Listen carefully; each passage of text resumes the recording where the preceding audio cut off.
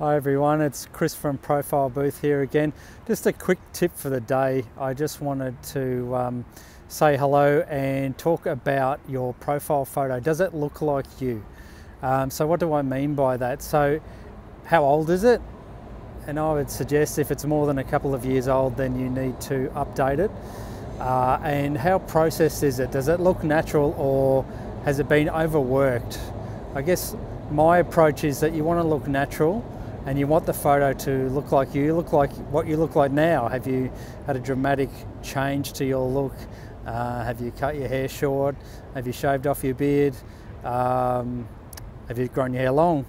Have you aged, as we all have?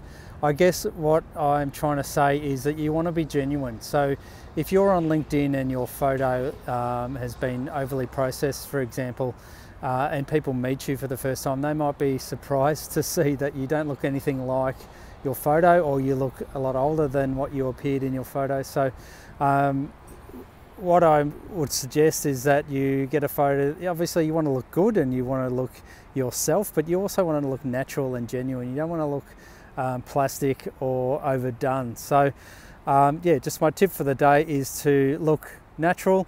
And also just another one while we're at it is when you post your or put your photo up on your profile pic, make sure that it's not too far away, so not too distant.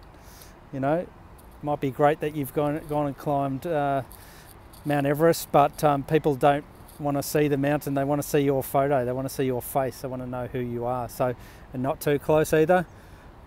So about here, you know, you want to fill up about 60% of the frame in your profile pic. So just a quick couple of tips for the day. I hope that was useful. If it was, please like and or share this video around the place. Thank you. I'll see you next time.